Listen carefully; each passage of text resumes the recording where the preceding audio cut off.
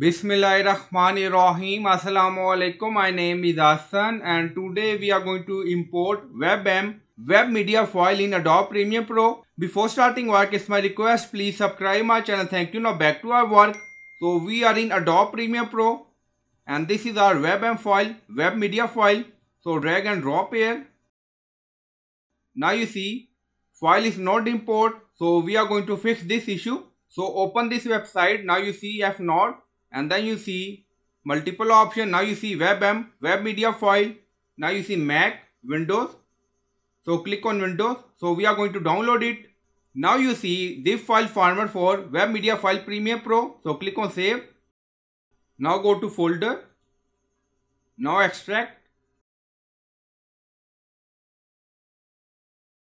Open folder. Now you see PDF file. Also you see WebM premium.msi file. Now install. So click on it. Now accept.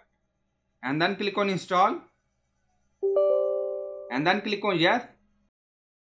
Now click on finish. So now you can close your Adobe Premiere Pro and then open it again. So we are going to close it and then we are going to open it again. Now open it. So now Photoshop is open and then we are going to add web media file again. Go to folder. So drag and drop like this. Now you see added. So before web media file format not supported. So we install this. So I hope you like this video. Please like, comment, share, subscribe. Thank you for watching.